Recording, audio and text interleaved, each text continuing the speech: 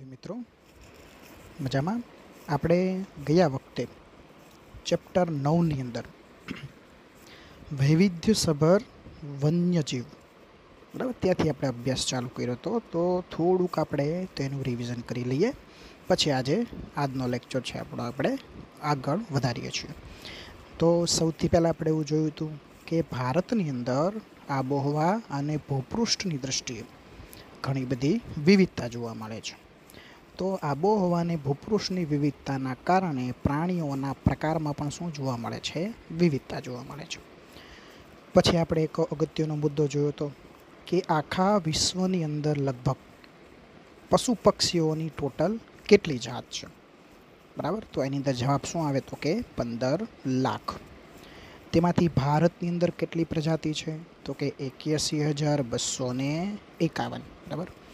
આપણા ભારતમાં કયા કયા પ્રાણીઓ જોવા મળે છે તો કે યુરોપ, આફ્રિકા, બરાબર, એશિયા ખંડના આ ત્રણેયના પ્રાણીઓ જે છે એ આપણા ભારતની અંદર જોવા મળે છે. પછી આપણે પ્રાણીઓ જે છે એના અમુક ઉદાહરણો આપ્યા હતા, બરાબર, કે ભાઈ કયા કયા પ્રાણીઓ ક્યાં જોવા મળે છે. તો મિત્રો આના માટે તમારે છે ને એક કોષ્ટક બનાવવાનું રહેશે. પહેલાં પ્રાણીનું નામ લખવાનું અને પછી એની સામે એનો વિસ્તાર લખવાનો. તો આ રીતે તમે કોષ્ટક બનાવશો તો સરળતાથી તમને કયું પ્રાણી ક્યાં જોવા મળે છે તેના વિશે તમે યાદ રાખી શકશો. ત્યાર પછી જોયું તો આપણે લુપ્ત થતું વન્યજીવન, કે ભાઈ ઘણા બધા પ્રાણીઓ છે એ ધીમે ધીમે લુપ્ત થઈ રહ્યા છે. ઘણા બધા પ્રાણીઓ છે લુપ્ત થઈ ચૂક્યા છે. દાખલા તરીકે આપણને ઉદાહરણ આપ્યું કે ભાઈ ગુજરાતની અંદર ઈડર, અંબાજી, પંચમહાલ, ડાંગ વગેરેમાં વાઘ જોવા મળતા, જે આજે ગુજરાતના જંગલમાંથી સંપૂર્ણ કેવા થઈ ગયા છે? નષ્ટ. એટલે તમને મિત્રો પ્રશ્ન પૂછાય કે નીચેનામાંથી કયું પ્રાણી ગુજરાતના જંગલમાંથી સંપૂર્ણ નષ્ટ થઈ ચૂક્યું છે? તો તેના જવાબમાં તમે શું લખશો તો કે વાઘ. પછી એવું પૂછાય કે ભારતના જંગલમાંથી લુપ્ત થયેલું પ્રાણી કયું? તો તમે જવાબમાં શું લખશો તો કે ચિત્તો. ત્યાર પછી ઘણા બધા પક્ષીઓ છે એ લુપ્ત થવાની તૈયારીમાં છે. દાખલા તરીકે ગીધ, ગુલાબી ગરદનવાળી બતક, સારસ, ઘુવડ વગેરે. અરુણાચલ પ્રદેશમાં એક સમયે ચિલોત્રા જોવા મળતા, જે અત્યારે સરળતાથી જોવા નથી મળતા. મતલબ કે તેની સંખ્યામાં પણ શું થઈ રહ્યું છે? ઘટાડો થઈ રહ્યો છે, બરાબર. ત્યારબાદ ડોલ્ફિન નામની પ્રજાતિ માછલીની, ઘડિયાળ નામની મગરની પ્રજાતિ, તો વગેરે પ્રાણીઓ છે એ લુપ્ત થવાની તૈયારીમાં છે. હવે ત્યાર પછી જોયું તો આપણે વન્યજીવનના વિનાશના કારણો. તેમાં આપણે જોયું હતું જંગલના પ્રમાણમાં થઈ રહેલો ઘટાડો. પછી જોયું હતું આપણે શિકારની પ્રવૃત્તિ. એની પછી જોયું હતું માનવીની આર્થિક પ્રવૃત્તિ, બહુહેતુક યોજના, બરાબર, ખનિજ માટેનું ખોદકામ વગેરે. ત્યારબાદ પશુચરાન, બળતણ માટે જંગલ કપાઈ રહ્યું છે તે મોટું કારણ. અને ત્યાર પછી જોયું તો આપણે દાવાનળ. તો આટલા સુધી આપણે જોયું હતું. હવે એની પછીનો આપણે મુદ્દો જોવાનો છે વન્યજીવ સંરક્ષણના ઉપાયો, કે જો આપણે પ્રાણીઓને બચાવવા હોય તો તેના માટે કેવા કેવા ઉપાયોનું આયોજન કરવું જોઈએ. તો હવે જોઈએ આપણે વન્યજીવ સંરક્ષણ માટેના ઉપાયો. તો હવે એની અંદર સૌથી પહેલા ઉપાય આપણે જોઈએ. તો પહેલા ઉપાયમાં આપણને એવું કીધું છે કે જંગલો માટે આપણો દૃષ્ટિકોણ અને માનસિકતા બદલવાની જરૂર છે. આપણે તેને માત્ર આવક માટેનો અખૂટ સ્ત્રોત માનીએ છીએ, તે ભૂલ ભરેલું છે. તેનું સંરક્ષણ થવું જોઈએ, તો જ વન્યજીવો માટે કુદરતી આશ્રય સ્થાનો બચશે. જો મિત્રો પહેલા ઉપાયમાં એવું કીધું છે કે આપણો જે જંગલ માટેનો જે દૃષ્ટિકોણ છે તે આપણે બદલવો પડશે. જંગલ માટેનો આપણો દૃષ્ટિકોણ વર્તમાન સમયમાં કેવો છે? તો કે જંગલો છે એ આપણને કાચી પેદાશ આપે છે, કાચો માલ આપે છે. તો માત્ર ને માત્ર જંગલો છે એમાંથી આપણે કાચો માલ મેળવવાનો અને એ કાચા માલનો આપણે શું કરવાનો? ઉપયોગ કરવાનો, બરાબર. આપણી માનસિકતા એવી છે. એટલે ધીમે ધીમે ધીમે એ જંગલોને આપણે કાચો માલ મેળવવા માટે આપણે ઉપયોગ કરીએ છીએ. પરંતુ જેટલા પ્રમાણમાં આપણે કાચી વસ્તુ મેળવવા માટે જેટલા વૃક્ષોનો નાશ કરીએ છીએ તેટલા વૃક્ષો આપણે ઉગાડતા નથી, બરાબર. હવે વૃક્ષોનો નાશ થતો જાય એટલે પ્રાણીઓ માટેનું કુદરતી આવાસસ્થાન કેવું થાય? લુપ્ત થતું જાય. તો સૌથી પહેલાં તો આપણી દૃષ્ટિકોણ બદલવો પડે. આપણો દૃષ્ટિકોણ એવો છે કે ભાઈ જંગલ આપણા માટે અખૂટ સ્ત્રોત છે, પણ એ સ્ત્રોત જેમાંથી આપણે કંઈક પ્રાપ્ત કરીએ છીએ તો પાછું એ જંગલને આપણે ઉગાડવું પણ જોઈએ. એ આપણી શું છે? ફરજ છે.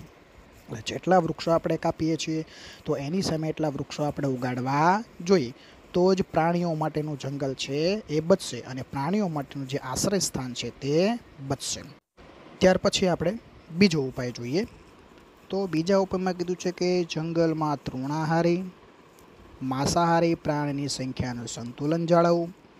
તેના માટે જંગલના જે જળ સ્ત્રોતો છે તેની જાળવણી કરવી. પાલતુ પશુઓના ચરણો પર પ્રતિબંધ મૂકવો જોઈએ. જો મિત્રો જંગલની અંદર તૃણાહારી પ્રાણી કે જેઓ જંગલના ઘાસ વગેરેનો શું કરે છે? ઉપયોગ કરે છે પોતાના ખોરાક તરીકે, અને માંસાહારી પ્રાણી, આ બંનેનું સંતુલન જળવાવું જોઈએ. દાખલા તરીકે આપણે જંગલની વનસ્પતિનો નાશ કરીએ તો તૃણાહારી પ્રાણીને ખોરાક ન મળે. તૃણાહારી પ્રાણીને ખોરાક ન મળે તો તૃણાહારી પ્રાણીની સંખ્યામાં શું થાય? ધીમે ધીમે ઘટાડો થાય. હવે તૃણાહારી પ્રાણીની સંખ્યામાં ઘટાડો થાય એટલે કોને ખોરાક ન મળે? માંસાહારીને ખોરાક ન મળે. તો જંગલની અંદર આ સંતુલન જળવાય નહીં અને તૃણાહારી પ્રાણી અને માંસાહારી પ્રાણીની સંખ્યામાં શું થાય? ઘટાડો થાય. તો એના માટે સૌથી પહેલાં તો જંગલ સંપત્તિ જાળવવી. ત્યારબાદ જંગલની અંદરના જે જળ સ્ત્રોતો છે તેને પણ જાળવવા જોઈએ. બરાબર, કારણ કે જંગલની અંદર ઘણા બધા પ્રાણીઓ છે એ પીવા માટેનું પાણી ન મળવાના કારણે પણ મૃત્યુ પામતા હોય છે. તો એના માટે જંગલની અંદર જળ સ્ત્રોતોની પણ જાળવણી કરવી જોઈએ. દાખલા તરીકે મિત્રો અત્યારે તમે ગીરના જંગલમાં જુઓ તો ત્યાં આગળ હાલમાં કૃત્રિમ રીતે એવા બનાવેલા છે તળાવો, બરાબર, ખોદકામ કરીને એવા અવેડાઓ બનાવેલા છે, જે નાના નાના કૃત્રિમ રીતે તળાવો બનાવેલા છે, જ્યાં સરકાર જે છે ટેન્કર દ્વારા ત્યાં પાણી નાખે છે, જેથી ઉનાળા જેવી સૂકી ઋતુમાં પ્રાણીઓને પીવાનું પૂરતું પાણી મળી રહે. તો જંગલની અંદરના જે જળ સ્ત્રોતો છે તેની પણ જાળવણી કરવી જોઈએ. તેમજ પાલતુ પશુના ચરાણ પર શું મૂકવું જોઈએ? પ્રતિબંધ. કારણ કે જો પાલતુ પશુ જંગલમાં ચરવા માટે જાય તો જંગલની નાની નાની વનસ્પતિનો પોતે ખોરાક તરીકે ઉપયોગ કરે તો એ વનસ્પતિનો નાશ પામે, અને એ વનસ્પતિ નાશ પામે તો જંગલના જે તૃણાહારી પ્રાણી છે એને ખોરાક મળે નહીં, અને તૃણાહારી પ્રાણીની સંખ્યામાં શું થાય? ઘટાડો થાય. તૃણાહારી પ્રાણીની સંખ્યા ઘટે એટલે તરત જ માંસાહારી પ્રાણીની સંખ્યામાં પણ શું થાય? ઘટાડો થાય. એટલે જંગલની અંદર પશુઓનું ચરાણ છે એના પર પ્રતિબંધ મૂકવો જોઈએ. ત્યાર પછીનો ઉપાય જોઈએ આપણે. શિકાર ડામવા કડક કાયદા અને તેનો સખ્તાઈથી અમલ કરવો જોઈએ. જંગલમાં થતા ગેરકાયદેસર ખનનના પ્રતિબંધ ભંગ માટે કડક સજા અને દંડની જોગવાઈ કરવી જોઈએ. હવે મિત્રો શિકાર ઘણા કારણોસર થાય છે, બરાબર. ઘણા બધા લોકો પોતાના ખોરાક માટે શિકાર કરતા હોય છે. ઘણા બધા લોકો છે એ આર્થિક પ્રવૃત્તિ માટે શિકાર કરે છે. આર્થિક પ્રવૃત્તિ માટે એટલે મિત્રો તો કે વાઘ અને સિંહનું ચામડું કિંમતી હોય તો એ ચામડું મેળવવા માટે શિકાર કરવામાં આવે છે. પછી એક સિંગી ગેંડો, એના શિંગડામાંથી એક ઔષધિ મળે છે જે ખૂબ જ કિંમતી છે, તો એના માટે ગેંડા નામના પ્રાણીનો શિકાર થતો હોય છે. કસ્તુરી એક પ્રજાતિનું હરણ, એની નાભીમાંથી કસ્તુરી નામનો મોંઘો પદાર્થ મળે છે, તો એ પદાર્થ મેળવવા માટે મિત્રો શિકાર થતો હોય છે. તો આવા અલગ અલગ હેતુસર શિકાર થતો હોય છે. આવા શિકારના કારણે જે તે પ્રાણીની પ્રજાતિની સંખ્યામાં શું થાય છે? ઘટાડો થાય છે. તો આવા શિકારના કારણે પ્રાણીની સંખ્યા ન ઘટે તે માટે શિકાર ઉપર પ્રતિબંધ મૂકવો જોઈએ. તેના માટે કડકમાં કડક કાયદા બનાવવા જોઈએ ને એ કાયદાનો પાછો અમલ પણ કરવો જોઈએ. પછી કીધું છે જંગલની અંદર ઘણીવાર ગેરકાયદેસર ખોદકામ થતું હોય, કોઈ પણ કારણોસર, કદાચ ખનિજો માટે અથવા તો કોઈ પણ કારણોસર ખોદકામ થતું હોય. ખનન કાર્યનો મતલબ શું થાય? ખોદકામ. તો આ ખોદકામના કારણે ઉપર રહેલી વનસ્પતિનો શું કરવામાં આવે છે? નાશ. તો આ ખોદકામ જે છે ગેરકાયદેસર જે થઈ રહ્યું છે તેને પણ અટકાવવાનો પ્રયત્ન કરવો જોઈએ. ત્યાર પછીનો મુદ્દો, વન્યજીવોના પ્રજનન કાળ તેમને ખલેલ ન પહોંચે તેવી વ્યવસ્થા કરવી જોઈએ. બરાબર, અમુક ચોક્કસ એવો સમય હોય છે કે જ્યારે પ્રાણીઓનો પ્રજનન કાળ છે, જ્યારે પ્રાણીઓ ઈંડા મૂકે છે અથવા તો બચ્ચાને જન્મ આપે છે. જો એ સમય દરમિયાન તેને ડિસ્ટર્બ થાય અથવા તો ખલેલ પહોંચે તો એની પ્રજાતિ છે એ આગળ વધી શકે નહીં. એનો વારસો જે છે આગળ વધી શકે નહીં. તો એના પ્રજનન કાળ દરમિયાન અથવા તો ઈંડા મૂકે તે સમય દરમિયાન તેને કોઈ ડિસ્ટર્બ ન થાય તેવું આયોજન કરવું જોઈએ. માનો કે અમુક અભયારણ્ય હોય છે, બરાબર, તો એની અંદર હરવા ફરવા માટે એ સમય દરમિયાન અમુક વિસ્તારમાં પ્રતિબંધ મૂકી દેવો જોઈએ, જેથી પ્રાણીઓને ખલેલ ન પહોંચે. ત્યાર પછીનો મુદ્દો, જંગલ ક્ષેત્રમાં થતી માછીમારી, વન્ય પેદાશ, એકત્રીકરણ કે પ્રવાસનની વન્યજીવ પર પડનારી અસરોનો અભ્યાસ કરી તે મુજબ પગલાં ભરવા જોઈએ. બરાબર, ઘણીવાર જંગલની અંદર નાના નાના કુદરતી તળાવો ભરાતા હોય છે વરસાદના કારણે. તો એ તળાવોની અંદર મીઠા પાણીની માછલીઓ, બરાબર, એનો ઉછેર થતો હોય છે. તો ત્યાં માછલી પકડવા લોકો આવે છે. અથવા તો પ્રવાસન સ્થળથી ઘણા બધા લોકો છે, તો તે પ્રવાસન સ્થળ છે, તો એ પ્રવાસન સ્થળમાં ઘણા બધા પ્રવાસીઓ આવતા હોય છે. તો એ પ્રવાસીઓ જે છે એ પણ જંગલને નુકસાન ન પહોંચાડે તેવા પગલાં આપણે ભરવા જોઈએ. પછી કીધું છે, સમાજમાં વ્યાપકપણે જનજાગૃતિના કાર્યક્રમો યોજવા જોઈએ. બરાબર, મતલબ કે સમાજની અંદર લોકો જાગૃત થાય. બરાબર, પ્રાણીઓનું મહત્ત્વ કેટલું છે, વનસ્પતિનું મહત્ત્વ કેટલું છે, તો એના માટે લોકો જાગૃત થાય, તો તેના માટેના કાર્યક્રમો છે એ યોજવા જોઈએ. જવાબદાર નાગરિક જૂથોએ વન્યજીવ સંરક્ષણ કાર્ય માટે તંત્ર જો શિથિલ હોય તો તેના પર દબાણ ઊભું કરીને આ કામગીરીની પ્રાથમિકતા આપવી જોઈએ. જો મિત્રો અહીંયા શું કહેવા માગે છે કે પ્રાણીઓને બચાવવા માટે પ્રાણીઓનો શિકાર ન થાય, પ્રાણી અથવા તો વનસ્પતિ એને નુકસાન ન થાય, તેનું આપણે ધ્યાન રાખવું જોઈએ.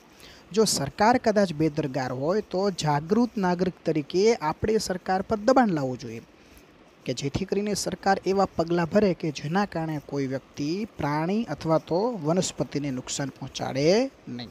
બરાબર, તો અહીંયા આગળ આ જે વન્યજીવ સંરક્ષણ અંગેના મુદ્દાઓ છે, ઉપાયો જે છે એ પૂરા થાય છે. બરાબર, ફરીવાર એક વખત રિવિઝન કરી નાખીએ. સૌથી પહેલો મુદ્દો તો કે ભાઈ જંગલો માટે આપણો દૃષ્ટિકોણ બદલવો જોઈએ. માત્ર જંગલોને આવકનો સ્ત્રોત માનવાનો નહીં. જેટલા વૃક્ષો આપણે કાપીએ છીએ એટલા વૃક્ષો આપણે ઉગાડવા જોઈએ.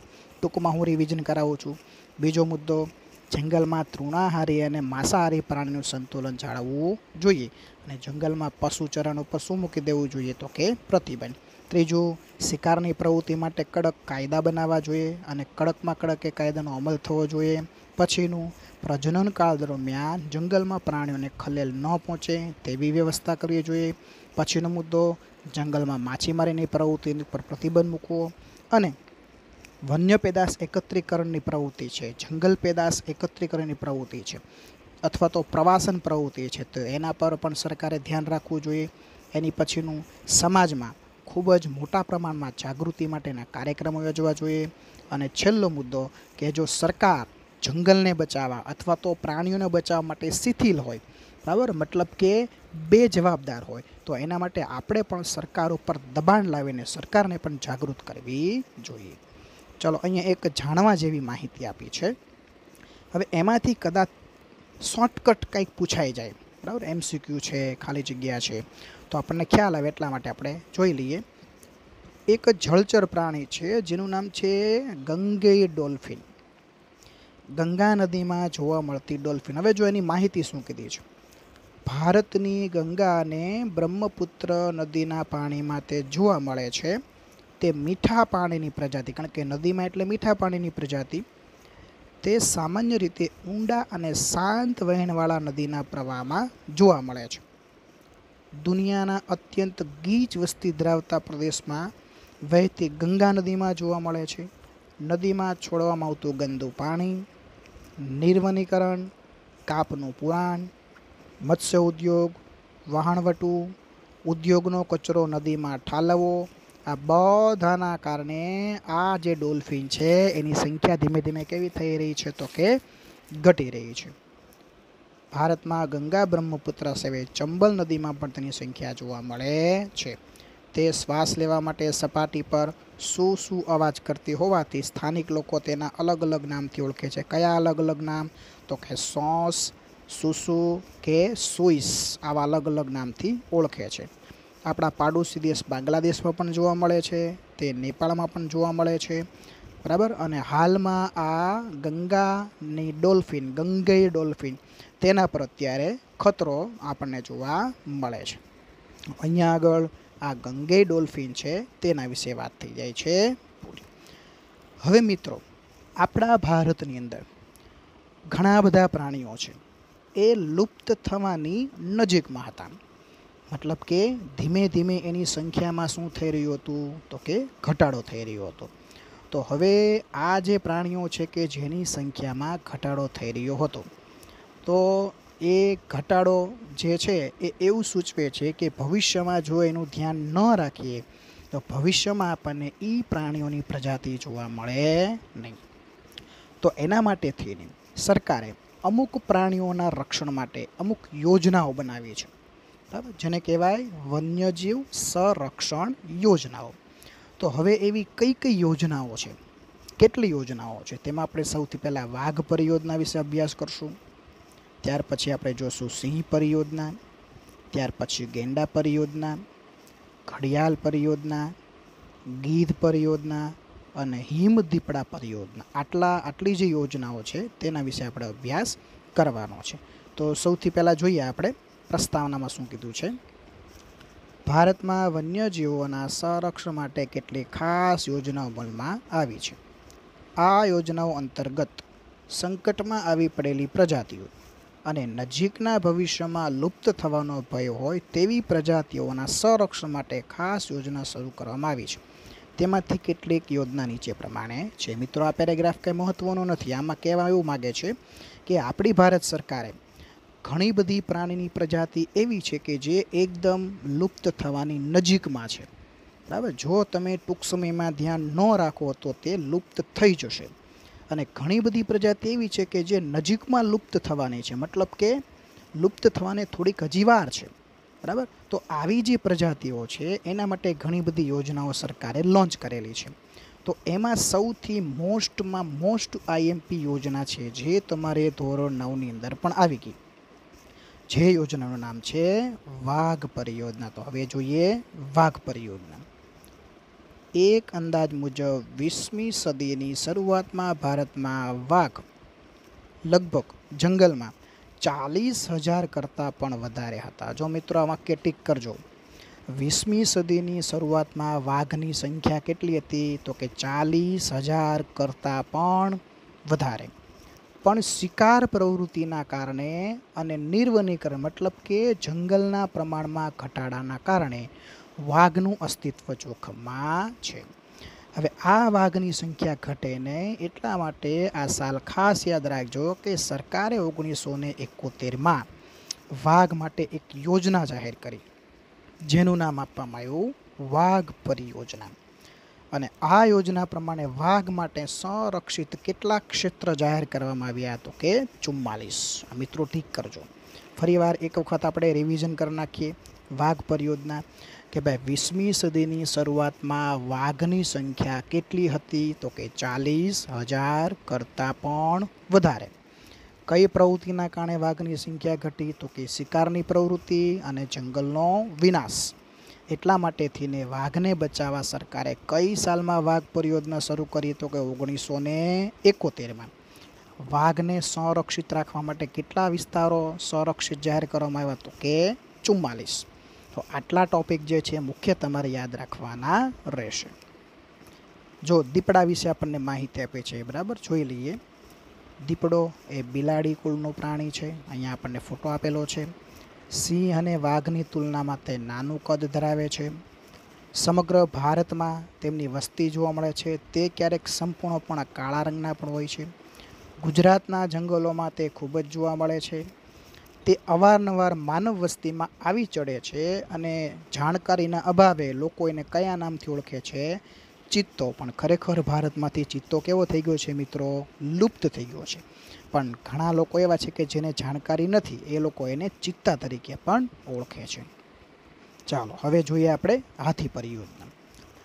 સૌથી પહેલાં શરૂઆત ક્યારે થઈ તો કે ઈસવીસન 1992.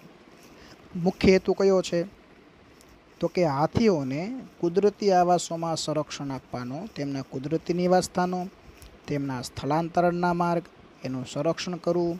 હાલ હાથીઓ માટે 26 જેટલા સંરક્ષિત વિસ્તારો છે. જો તમને એવો પ્રશ્ન પૂછાય કે ભાઈ હાથી પરિયોજના ક્યારે શરૂ કરવામાં આવી, તો તમારે જવાબ શું લખવાનું? ઈસવીસન 1992. એનો મુખ્ય હેતુ શું છે? તો કે ભાઈ હાથીનું જે જંગલ છે ત્યાંથી સુરક્ષિત રહી શકે, હાથીના આવવા જવાના માર્ગો છે તે પણ સુરક્ષિત રાખવામાં આવે, ત્યાં પણ હાથીને નુકસાન ન થાય. આ મુખ્ય હેતુ છે. અને એના માટે જ્યાં જ્યાં હાથીઓ રહેતા હોય એટલા 26 જેટલા વિસ્તારોને કેવા કરી નાખ્યા? સંરક્ષિત કરી નાખ્યા. ત્યાં આવવા જવાની શું ફરમાવી દીધી? મનાઈ ફરમાવી દીધી. આ યોજનાના અમલીકરણ બાદ જંગલમાં હાથીની સંખ્યામાં વધારો થયો. ઉપરાંત આ યોજના પાલતુ હાથીઓના પાલન પોષણ માટે પણ કામ કરે છે. માત્ર જંગલના હાથીઓ નહીં, જે લોકોએ હાથી પાળેલા છે તો એની પાસે એની પણ સમગ્ર નોંધ સરકાર રાખે છે. બરાબર કે ભાઈ એ લોકો હાથીને પૂરેપૂરો પોષકયુક્ત આહાર આપે છે કે કેમ, એ હાથીઓને સાચવે છે કે કેમ, એની માહિતી પણ આ યોજના પ્રમાણે સરકાર રાખે છે. ચાલો હવે આપણે ચિત્તા વિશે જોઈએ. બરાબર, આટલું જાણવું ગમશે. એમાં જેટલી માહિતી આવે કદાચ ક્યારેક એમાંથી પૂછાય તો આપણને આવડે, બાકી ખરેખર આટલું બધું અગત્યનું છે છતાં આપણે જોઈ લઈએ.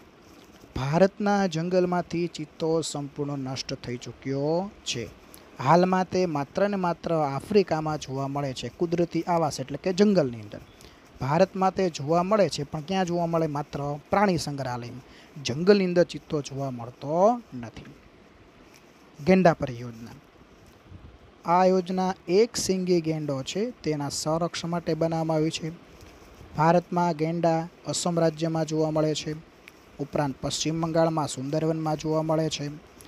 ભારતમાં રાઇનો વિઝનની વ્યૂહરચના મુજબ ગેંડાની સંખ્યા 3000થી લઈ જવાનો લક્ષ્યાંક છે. જો કહેવાનો મતલબ એવો છે, એક સિંગી ગેંડો છે તેની સુરક્ષા માટે આ યોજના બનાવેલી છે. હવે ભારતની અંદર એક સિંગી ગેંડા ક્યાં જોવા મળે? તો કે એક તો અસમની અંદર, બીજું છે પશ્ચિમ બંગાળની અંદર સુંદરવન નામનું જંગલ છે ત્યાં આગળ. હવે બીજી વસ્તુ એમ કીધી છે કે સરકારે એક લક્ષ્યાંક, એક પ્રોગ્રામ તૈયાર કર્યો, જે પ્રોગ્રામનું નામ છે રાઇનો વિઝન. એમાં એક લક્ષ્યાંક રાખવામાં આવ્યું કે ભાઈ 2020 સુધીમાં ગેંડાની સંખ્યા કેટલા સુધી લઈ જવાની છે? આપણે 3000. બરાબર, ગેંડાની સંખ્યા શું કામ કેટલા સુધી લઈ જવાની છે? આપણે 3000. કયા પ્રોગ્રામમાં આવું લક્ષ્યાંક રાખવામાં આવ્યું? રાઇનો વિઝન. હવે ગેંડાનો શિકાર શું કામ થતો? તો જો નીચે માહિતી આપેલી છે કે ભાઈ અસમ અને બ્રહ્મપુત્રના દલદલ વિસ્તારમાં સુંદરવનની અંદર તે જોવા મળે છે. તેના શિંગડામાંથી દવા બનાવવા માટે તેનો શિકાર થાય છે. તે તૃણાહારી જીવ છે. સંરક્ષણના પ્રયાસથી તેની સંખ્યા વધી રહી છે. બરાબર, એક સિંગી ગેંડો છે એનો શિકાર શું કામ થતો? તો કે એના શિંગડામાંથી એક પ્રકારની ઔષધિ મળતી. હવે એ ઔષધિ છે એનો ઉપયોગ દવા બનાવવા માટે થતો. બરાબર, એટલા માટે થઈને એનો શું કરવામાં આવતો? તો કે એનો શિકાર કરવામાં આવતો. હવે એના સંરક્ષણના પ્રયત્ન થયા એટલે ધીમે ધીમે હવે એની સંખ્યામાં શું થઈ રહ્યું છે? તો કે વધારો થઈ રહ્યો છે. પછી છે ઘડિયાળ.